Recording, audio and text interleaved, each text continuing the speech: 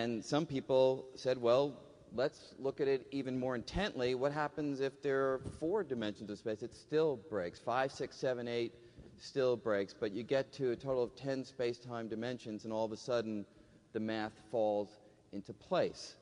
So that's where this strange idea that there may be more dimensions of space than the ones that we know about comes from. And frankly, I and many others have spent the most of my career trying to figure out where those extra dimensions are, what their features look like, and perhaps what implications they might have for physics that we can see in the world around us. Now, in fact, of course, one of the big... it's interesting, when this idea first came up, the idea of extra dimensions, early in the century, in last century, it was developed independently by a mathematician and a physicist. And the mathematician said, well, you know, you can have these consistent extra dimensions that do interesting things. But the physicist rightly said, okay, if they are there, how come we don't see them? Yep. And the original idea was that they were extremely small. So they're so small you can't see them. Maybe you want to elaborate on that. Sure.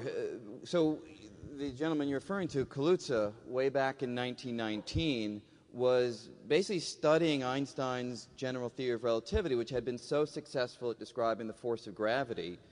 And the language that Einstein used was unfamiliar. He used the language of curved space, in fact, curved space-time, as the medium for mediating the force of gravity. So right now, according to Einstein, I'm sort of feeling myself being pulled down because my body wants to slide down an indentation in the curved space-time that the Earth creates. So it's an unfamiliar idea, but a powerful one. Kaluza looked at it and said, well, that's interesting. What if the other forces of nature, namely the electromagnetic force, also can be described in that language of curved space? But the problem was Einstein had used up all of the known dimensions of space. So Kaluza said maybe there's another dimension of space, and maybe ripples and curves in that would describe the electromagnetic force. And he did the math, and lo and behold, the equation for electricity and magnetism popped out by the simple assumption of one more dimension of space. But then the question is, where is it? And, you know, I think it is interesting, don't you think, though, that it's sort of an interesting differentiation between mathematics and physics. That he was just perfectly happy with that and didn't bother to ask the next question. And it was Klein, the physicist, who then asked it. And it was Einstein, too. Yeah, or, you know, true. So, I mean, at least as the story goes, Kaluza sends that paper to right. Einstein, and Einstein at first is very excited about this because he himself was fixated on unifying the description of all forces, not just gravity. So he loved this idea that by having one more dimension of space, you could put together electricity, magnetism, and gravity in one framework. Wow, that was just what he was looking for. But then, like you say, he said, hold on, this is crazy. We only have 3 dimensions of space, so this can't possibly be the right way to go. He thinks about it for another year or two, holding up publication of this paper, much to the consternation of Kaluza. Yeah. And finally, Einstein says, yeah, maybe this is possible. But it was Oscar Klein who really then came along and said, well, here's how to think about it. There can be more dimensions of space as long as they're really small. The ones we know about are big. We can really see all these dimensions because they're large. But imagine there's a tiny, curled up, crumpled up dimension that's so small that we don't see it. And in this particular case, they imagine if you had a little tiny additional circular dimension all around us. The image that I like to use is, imagine you're looking at a carpet from far away. It looks flat.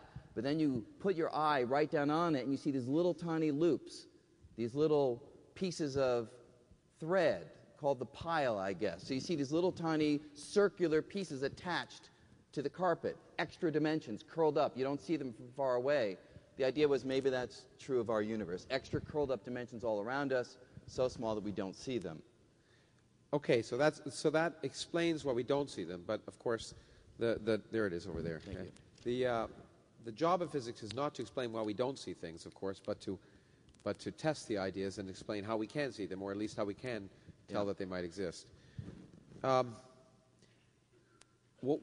Maybe you should talk a little bit about the challenge. And one of the reasons that string theory is at this point has not yet sort of made touch with experiments. So maybe you should talk about that a little bit. Yes, and I think, you know, jumping off from the historical line is not a bad way to go, because after Kaluza and Klein suggested this idea of an extra dimension, They did try to see Yeah. if it could make contact with experiment, and they found that, for instance, it was very hard, almost impossible, to get the electron, a known particle of matter.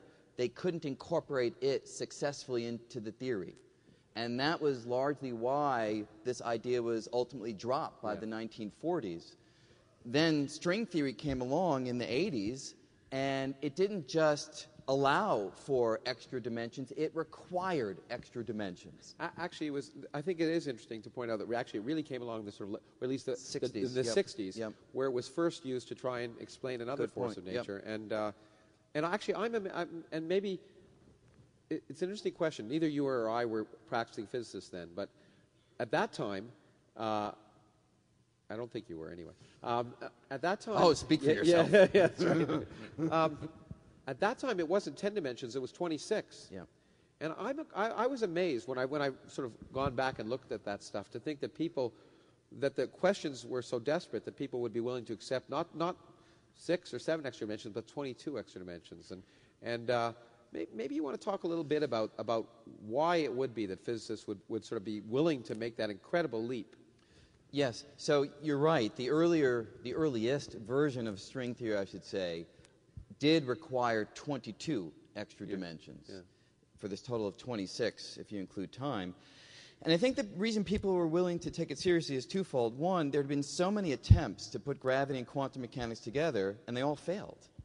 They all just broke down.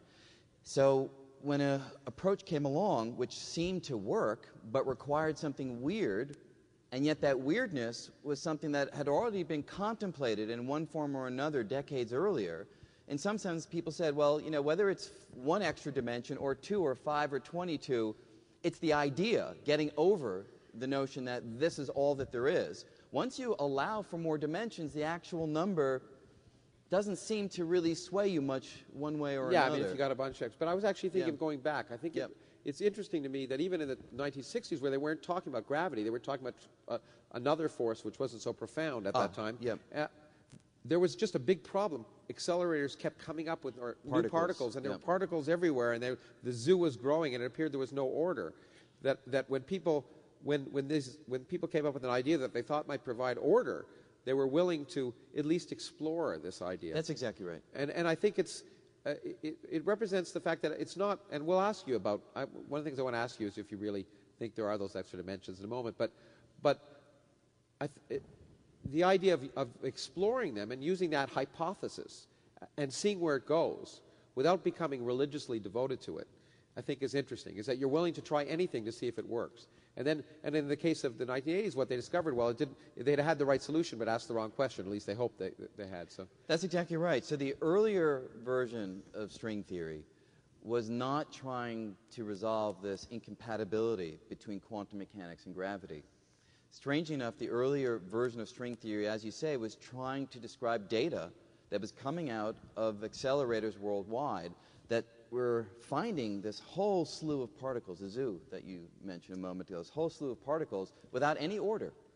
And string theory in its earlier version seemed to supply an order. All these particles now being thought of as different vibrations of the string gave an organizing principle for thinking about this wealth of data. The problem was there was one pesky particle that came out of the mathematics of string theory that was not found in the accelerators.